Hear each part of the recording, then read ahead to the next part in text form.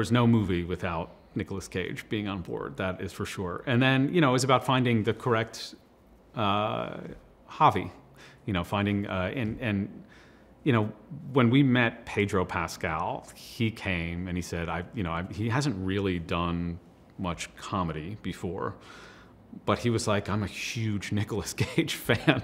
And so there was so much of the Javi character in Pedro that it was sort of undeniable. We had to, and I'm a big fan of his, and the characters that he plays or has played in the past seem to be this sort of macho, like, you know, action-driven characters. They're real, like, men.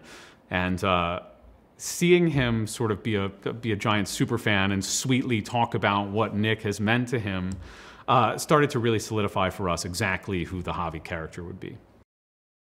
Nick calls us the mind, like calls me the mind and calls Kevin the penultimate mind, because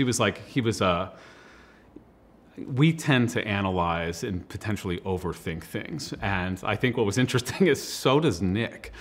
And so when we come up, he'd know he was about to engage in like sort of an intellectualization of the scene, which, you know, when you're directing, you want to talk more about how it's feeling, or, you know, or what we can do to make it better. And so he would be smiling when he said that, and he was like, oh God, they want me to say some more words, you know, and he would be thinking about it, and he'd be like, here comes the mind, what are you thinking about, what now? And, you know, what we found was that we were always interested in making it better, and so was Nick, and I think he found a way to sort of have fun with that with both of us.